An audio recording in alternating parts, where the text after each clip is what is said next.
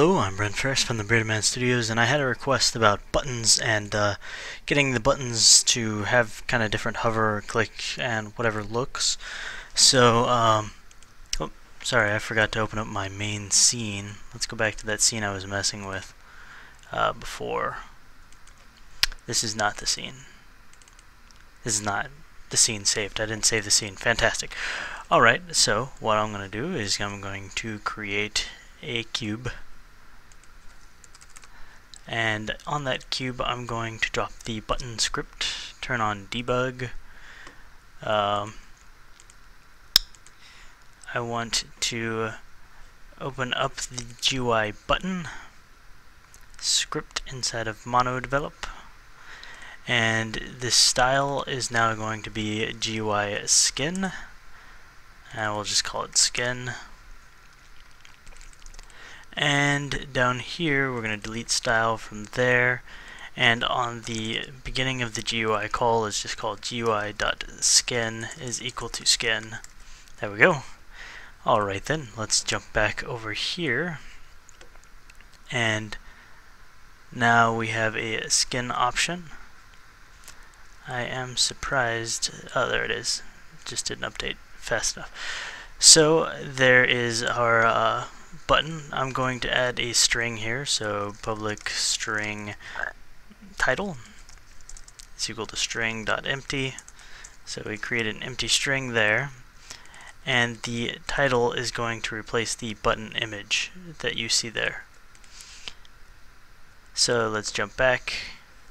Let's put in a title. Let's just call it my button. And what we're going to do is make this button have different textures for when we're in different states. So inside of the assets folder, I still have this example GUI skin. We need to add that to the skin component there. You see that our text switches to what we had in our skin previously, but now we want to change the states, the hover and the press state and all of that to this button. So what we're going to do is click on our example skin originally. I'm going to jump over to my textures, and I have three textures. I have a down, hover, and up. And in the right of the skin there is a button drop down, and in there are three drop downs that we are wanting. There's active, there's hover, and there's normal. You can see there's already the buttons in there by default. We can just replace those. I'm going to put my hover on that hover. I'm going to put my up on the normal, and I'm going to put the down on the background. So just so you can see what these look like. Oops, went to my other screen. This is the up, this is the down, and this is the hover. So when I play the game, you'll see now that we have our normal over here, and when I hover over it, it does the hover effect, and when I click, it does the down effect.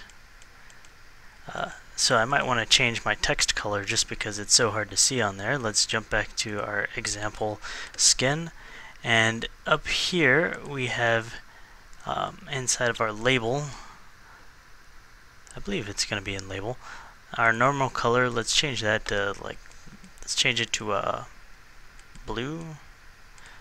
Apparently it is not that one, so at least I don't think it is. Let me hit play and find out. No, it's not. Okay. So what this is going to be is actually inside of the button.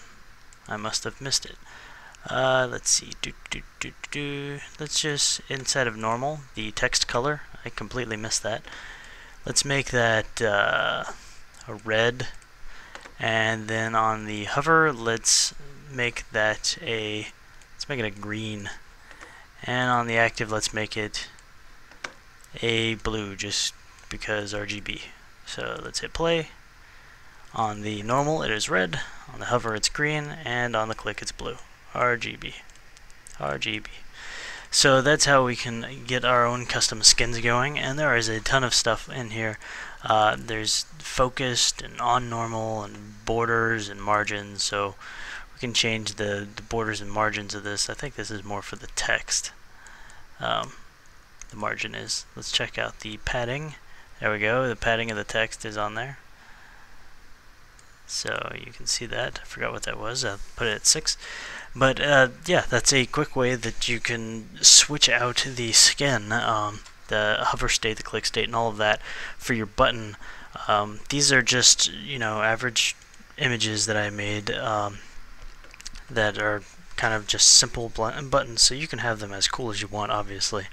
So I hope this helped out, and I'm going to jump back to my comments to make sure I didn't miss anything, and if I did, I shall make another video. So until next time, have a good night. Well, it's night for me.